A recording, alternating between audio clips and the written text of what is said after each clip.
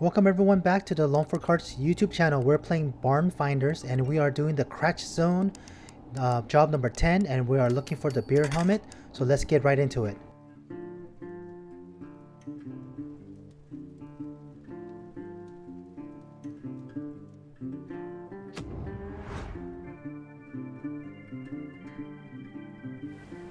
Alright, so when you get into the game, make sure you talk to Uncle Billy and he's gonna want to use the bathroom. And then what you want to do is you want to go straight down and then you'll see a blue porta potty and you just want to open the door and then go inside, and then on the left hand side there's a little toilet paper. You click on that and then it's gonna let you transport into the new building here.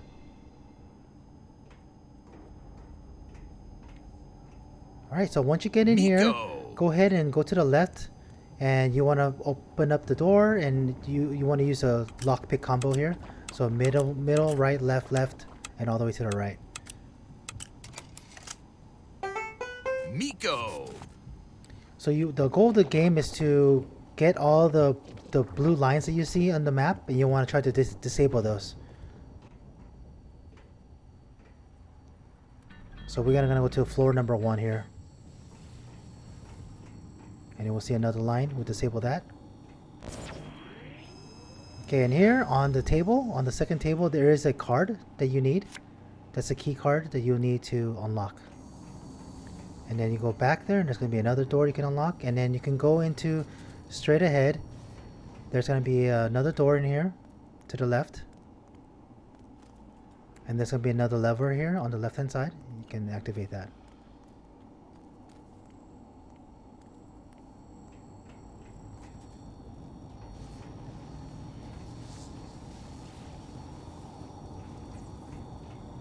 And there's a little switch here, so you can enable that.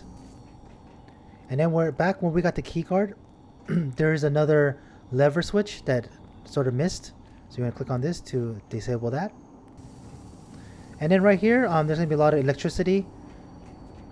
There's another lever that you got to disable. And you want to go up to the top of the ladder here. And you want to go to the middle of the map.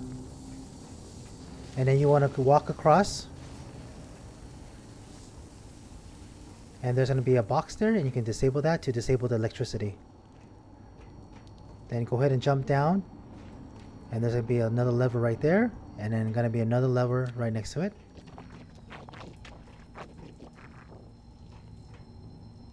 Alright, so this is where you're going to get the golden toilet paper. This is the switch that actually turns it off and on for you to walk across. So you can click a couple times and you can just walk across it if you want to. So I was just testing to make sure it works. So just go to the toilet paper and you can just click on the toilet paper. Alright, so this is the last one. This is a little bit the hardest one to get to. So I ended up just stacking up boxes to get up to the last one. I couldn't figure out another way to do this. If you guys know how to do it, let me know, put in the comments so I know. But this is the only way I can figure out. And then you can use your key card on the left hand side to activate it, to open the door, to activate the last switch here on the side. And now this is gonna open up the bottom here so you can go to the bottom. And you're gonna take the stairways here and then go to the bottom. Miko.